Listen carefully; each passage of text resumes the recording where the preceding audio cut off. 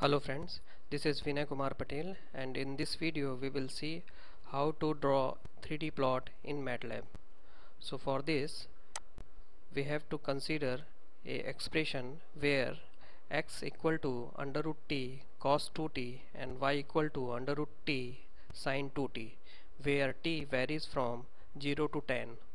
And to write this expression in Matlab there is two ways. In the first way, x equal to t to the power 0.5 cos 2t. In the second way, we can write x equal to square root of t into cos 2t. So write this expression. Open your command window of Matlab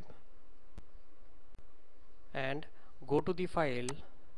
Open a script file. When you open the script file, editor window will be open. So write the expression, and before writing the expression write three command: clc semicolon, clear all, close all, and the expression x equal to square root of t into cos 2 into t semicolon. Okay, now the y equal to square root of t into sin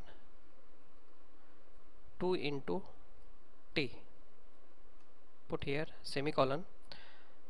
And here in this expression we have to define the value of t. So in the given expression we have the value t equal to 0 colon 0.1 colon 10. Okay, now in this expression we have to put here dot before multiplication and dot to avoid error. So put here dot, and here also put a dot. Now for the 3D plotting we use here plot 3 in bracket x comma y comma t semicolon. To on the grid we can write here grid on semicolon. Now click on this green button, save this file, change the folder, and this is the plot of the given expression. Suppose if you write the title, we have the command title, that is plot between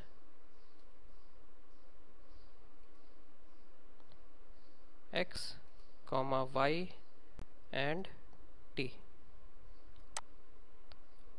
Now click here, and this is the plot, and this title will be displayed like this.